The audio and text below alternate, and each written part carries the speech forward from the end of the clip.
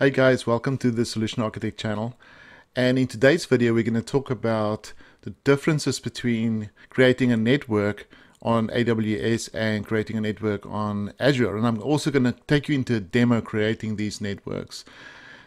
One of the important things companies look at is when they deploy things to the cloud is how can they secure the environment. One of the things that you need to consider is creating a private network for yourself to actually host your resources on the cloud.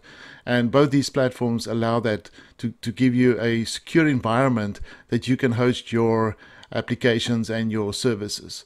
So I'm going to take you through the detail on both these platforms, what they have, what's available, and I'm going to also do some demo on how to create a virtual network on these platforms. So let's jump into this. Let me show you what's on AWS and let me show you what is on Azure.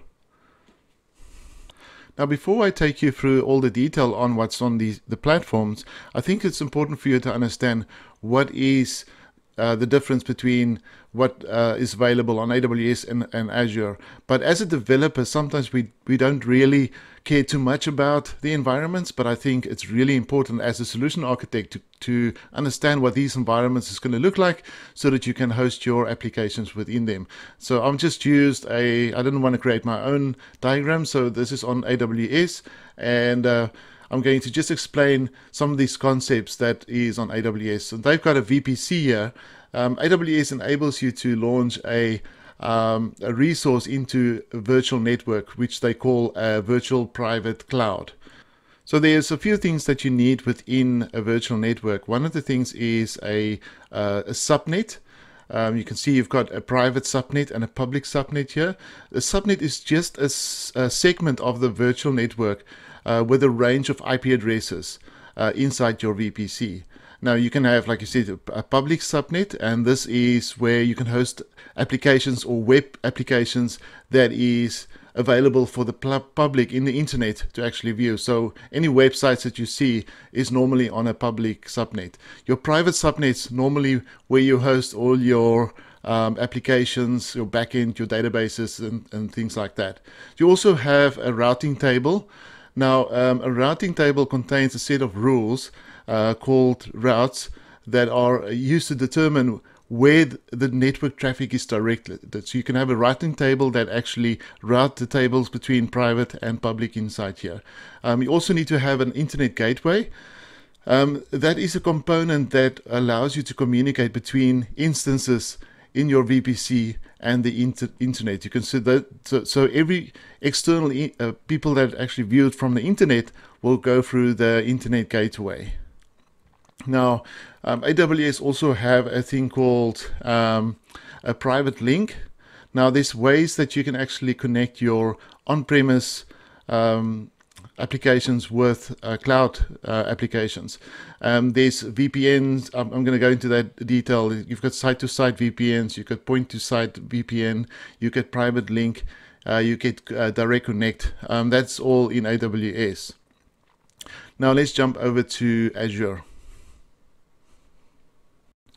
Now this is also just a diagram on the Microsoft's website.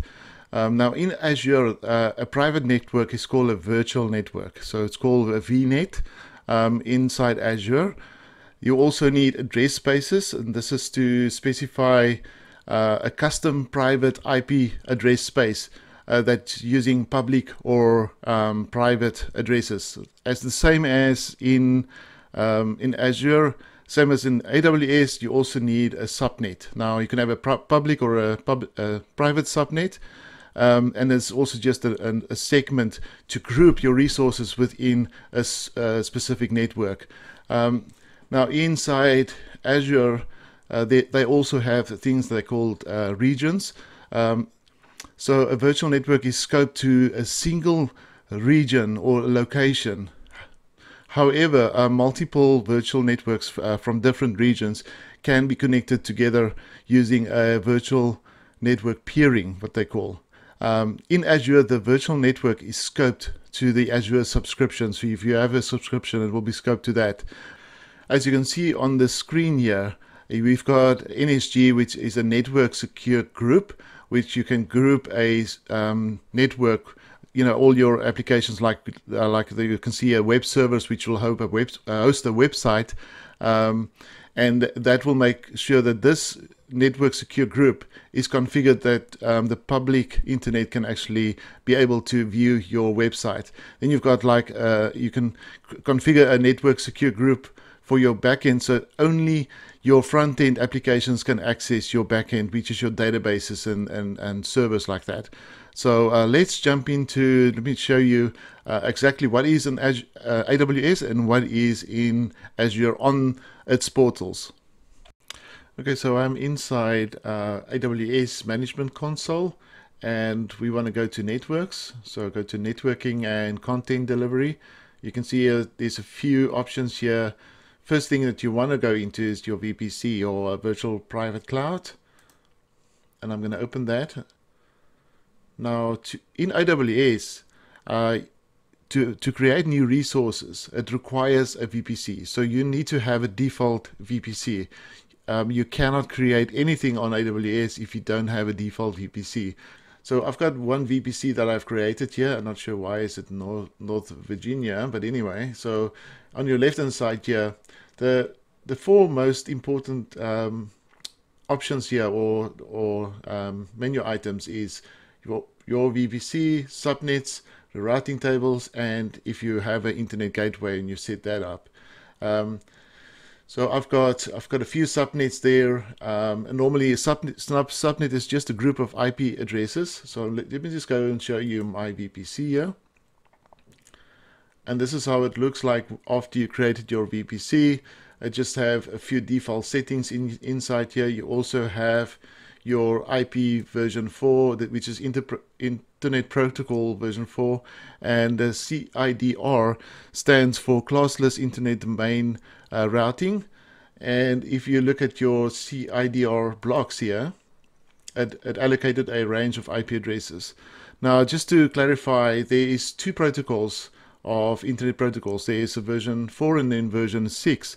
And what it is just version 4 uses 32-bit address spaces, and it will give you around, say, 4 million addresses. That's more than enough for me, but I think some companies, very large companies, even like Amazon, probably uses much more than that. There is a new version, version 6.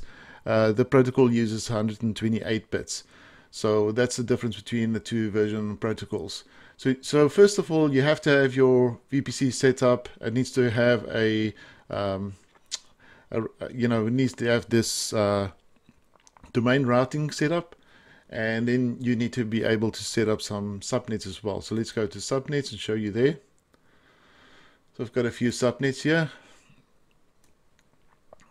Inside a subnet, normally when you create a subnet, it's just a place within Amazon.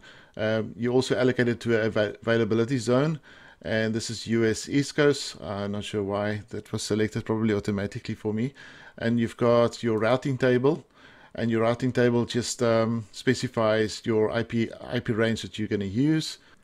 And we've got our network ACL, which stands for Network Access Control List.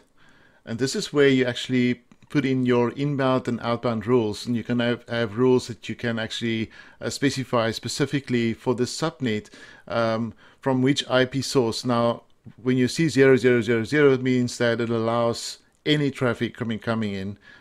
This is not really good practice, but this is just the default VPC. I've got actually nothing running on AWS right now. So you've got this is your routing tables. You can also select it going in here. For your routes, so I've got my routing table inside there, and then also you can also go and configure internet gateways here. So I've got one here connected, but I haven't set anything up for internet gateway allowing anything coming in from the public. So before we go to Azure, let me just explain a few things that's quite important. When you create a virtual network, most companies want to have connectivity between their on-premise networks to their cloud networks. Now in Amazon AWS, there's different concepts, It's similar to Azure. I'll explain Azure one later, but I just want to explain a few concepts that's quite important when you start creating connectivity between your virtual network, virtual cloud network inside AWS and your on-premise. So one of the things that you can use a thing called network address translation. It's a NAT gateway to enable instances in a private subnet to connect to the internet or to other AWS services. But that's not the only thing you need. There's three different types of connectivity that you can use within AWS. The one is called a direct connect. The other one is called VPN, a site-to-site VPN. And the other one is called a private link.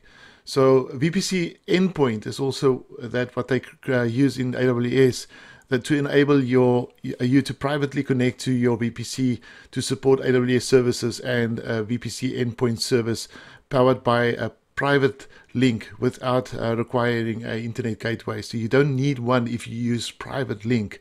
That's one option to do that. The other way is using direct connect. It's also one of a cloud service solution that makes it easy to establish a dedicated network connection between your on-premise applications and your AWS network. The other one is probably most common one used by large corporations is called VPN, Virtual Private Network, and is a managed client-based VPN service that enables you to securely access your AWS resources to your on-premise network. One of the things that you have to have when you create a VPN is like a VPN device within your network to be able to securely connect to AWS. Now let's jump into Azure. Now on Azure, you go to networking, and you've got a few things that you can select out of the box here. Now we want to go into virtual networks. Now I haven't set up, like in Azure, you don't need to have a virtual network to run certain resources, which just means it's bad practice really. In reality, if you go to production, you want to put it into a virtual network, and you want to have your resources allocated IP addresses within that subnets of that virtual network.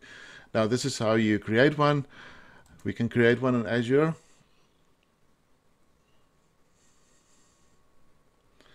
I need to have a resource group. I'm just going to select any one of my resource groups here. Let me select Northern Europe. Okay, and I'm just going to give my virtual network I'm just going to say the architect VNet Northern Europe. And by default, it's just going to allocate IP addresses there. I'm just going to leave it by default using the Ethernet Protocol version 4. So you can see similarities between AWS and Azure. The similar things. When you create a network on your on-premise, you need similar things to actually create that network. So let's go to security. Just going to leave it at the basic security. I'm not going to enable a firewall.